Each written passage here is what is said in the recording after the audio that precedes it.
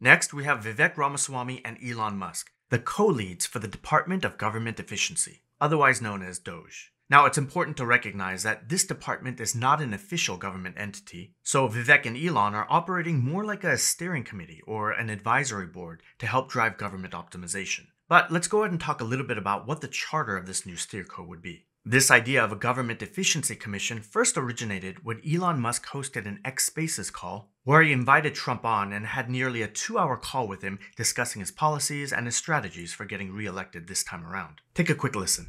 But if they won, the day after they get into office, this country will go out of business because they're going to go to an energy policy that's not sustainable, wind and different things. You're not going to have anything. Yeah. And I know you're a big fan of the AI, and I have to say Yeah. that AI, and this is shocking to me, but AI requires twice the energy that the country already produces for everything. Sure. Well, just going back to this, like this basic thing, which that people try to make it sound complicated, but it's not. But inflation is caused by government overspending. I mean, I think it would be great to just have a government efficiency commission that takes a look at these things and just ensures that the taxpayer money, the taxpayers' hard-earned money, is spent in a good way. And I'd be happy to help out on such a commission. I'd love if it were formed. Well, you're the greatest cutter. I mean, I look at what you do. You walk in and you just say, "You want to quit?" They go on strike. I won't mention the name of the company, but they go on strike, and you say, "That's okay. You're all gone.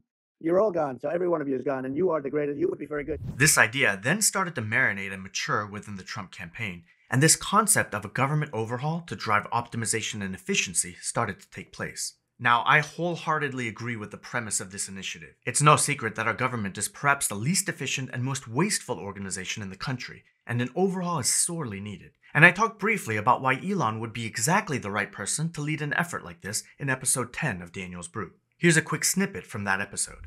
Knowing everything we know about how corrupt, or at least the very least, how inefficient the Biden-Harris administration has been, I would absolutely expect Trump to come in and at a very minimum, just reevaluate every department and position across nearly all government entities. And with Elon by his side, I can just imagine how quickly and efficiently this would happen. Remember when Elon purchased Twitter back in April 2022? Back then, Twitter was literally a censored speech platform that heavily skewed towards suppressing conservative viewpoints. Elon came in and made some wholesale changes, fired a bunch of people, and then rebranded it to X, and look where we are today. It operates as one of the most pro-First Amendment platforms on the market. Here's Elon talking to Tucker Carlson about the changes that he made shortly after his Twitter acquisition.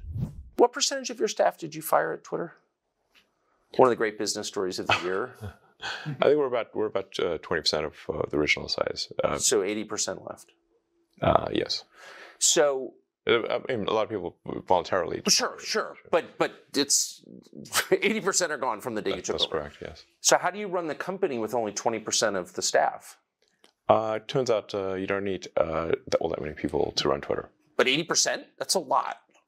Yes. I mean, if you're not trying to run some sort of glorified activist organization and you're not care that much about censorship, then you can really let go of a lot of people, it turns out. If Elon can bring even half the efficiency he's implemented at X to the federal government, that would be a total win for the American public.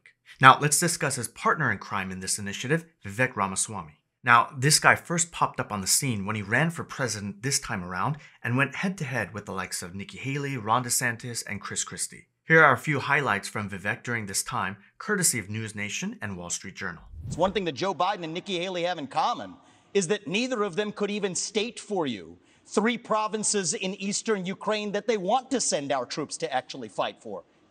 Look at that. This is what I want people to understand. These people have, I mean, she has no idea what the hell the names of those provinces are, but she wants to send our sons and daughters and our troops and our military equipment to go fight it. So reject this myth that they've been selling you, that somebody had a cup of coffee stint at the UN and then makes $8 million after, has real foreign policy experience. It takes an outsider to see this through. Look at the blank expression. She doesn't know the names of the provinces that she wants to actually fight for. And there's her puppet masters right there, the donors right there that are playing her like the puppet masters. Hold on. We learned 3 things right there. First of all, Chris Christie also doesn't know what provinces in eastern Ukraine he actually wants us to fight for. Chris, your version of foreign policy experience was closing a bridge from New Jersey to New York. Yeah. So do everybody a favor, just walk yourself off that stage, enjoy a nice meal, and get the hell out of this race. When it comes to Nikki, I think if you're going to actually send your sons and daughters to go die in somebody else's war, you better, excuse me, Chris, I'm speaking, and I'm not done yet. I haven't heard a time when you aren't and we're going to be speaking. done. So listen up to this, is if these people want to send your sons and daughters to go die in Ukraine, they've been arguing for it for a year. $200 billion of our taxpayer money sent over. Neither of them could even name for you the provinces that they actually want to protect. And this is the people who have been touting their so-called foreign policy experience. It is intellectual fraud. These people are lying to you, the same people who told you about weapons and mass destruction in Iraq. To justify that invasion, didn't know the first thing about it, yet they sent thousands of our sons and daughters to go die. The same people who told you the same in Afghanistan, where the Taliban is still in charge 20 years later. $7 trillion of our national debt due to these toxic neocons. You can put lipstick on a Dick Cheney, it is still a fascist neocon. I want to go back, though, to Nikki Haley's comment from earlier that she is somehow not responding to the will of these donors. Nikki, you were bankrupt when you left the UN. After you left the UN, you became a military contractor. You actually started joining service on the board of Boeing, whose back you scratched for a very long time, and then gave foreign multinational speeches like Hillary Clinton is, and now you're a multimillionaire. That math does not add up. It adds up to the fact that you are corrupt. And when I said they were bought and paid for, I meant the Republican establishment, not the Democratic establishment.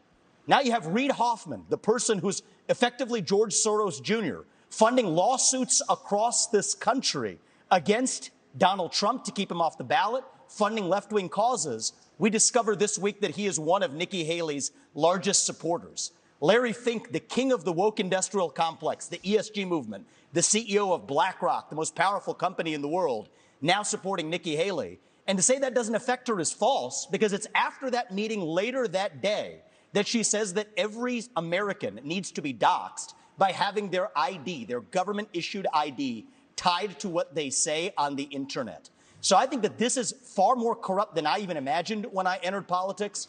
But I will say this. It is going to take a leader from the outside, with fresh legs, from the next generation to unite this country. Not the broken politicians who are puppets of the puppet masters, but the actual people in this country. And here are a few clips of Vivek now speaking about the formation of DOGE and his partnership with Elon on these efforts.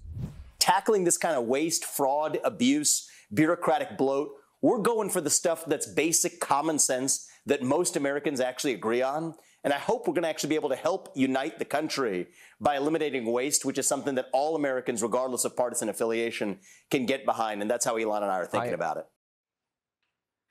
Well, that was Vivek Ramaswamy touting the new Department of Government Efficiency that he and Elon Musk will be running. Now, also known as DOGE, this temporary agency will partner with the White House and Office of Management and Budget to drive structural government change from outside the government. Now, they put out their first messaging on X yesterday, writing this: working overtime to ensure your tax dollars will be spent wisely. So what have we been spending some of our federal funds on? Let's review. Almost $550,000 went to a Russian lab to run experiments on cats' brains. That was spent by the National Institutes of Health. $3.7 million of funding went to a study on monkeys and gambling, another NIH fascinating project. And the State Department awarding tens of thousands of dollars for drag shows in Ecuador. And that's just the tip of the wasteful spending iceberg. Here's Senator James Langford rattling off just a few government spending projects at a House hearing last year. Watch. Last year, the State Department did a grant to Ecuador to host 12 drag shows in Ecuador with American tax dollars. Now, may have different opinions in this room on drag shows. I'm just asking the simple question: is the best use of American tax dollars to actually fund drag shows in Ecuador with U.S. tax dollars? National Science Foundation last year did a study of butterflies in Europe. So we funded with American taxpayer dollars. Last year, there was also a NEA grant that was done to set up a display in Brooklyn for the Sgt. Pepper's Lonely Hearts Club Band, which, by the way, is not even an American band. We had an almost, $350,000 grant to study smart toilets. Was one of the grants that we actually paid for with our federal tax dollars last year. We also had a grant that was done studying colonial Mexican soundscapes. We, last year, did a study on helmets and seatbelts in Ghana to be able to study whether seatbelts and helmets were effective for saving lives in Ghana. Can I just go ahead and answer that question for free? Seatbelts and helmets are a good idea. They save lives. Free. Haley, the American people had no idea about this, and how would they? When the administration we are disentangling ourselves from is committed to an opacity, and at the same time, Americans can't afford grocery bills, but hey, let's spend millions on a bunch of ridiculous projects outside this country. We're just getting started. And the thing I remember about last week is when Donald Trump was in this room, everybody else was celebrating. He was stone cold ready for the next step, because last Tuesday was not the destination, it was the start line for the revival of this country. The cabinet picks this week, you know what? Donald Trump wasn't afraid in putting Tom Homan and Kristi Noem in charge of the mass deportations of millions of illegals for this country. But I also want to thank him for making sure that Elon Musk and I are in a position to start the mass deportations of millions of unelected federal bureaucrats out of the DC bureaucracy. That too is how we're going to save this country. And I don't know if you've got to know Elon yet, but he doesn't bring a chisel, he brings a chainsaw, and we're going to be taking it to that bureaucracy. It's going to be a lot of fun, but...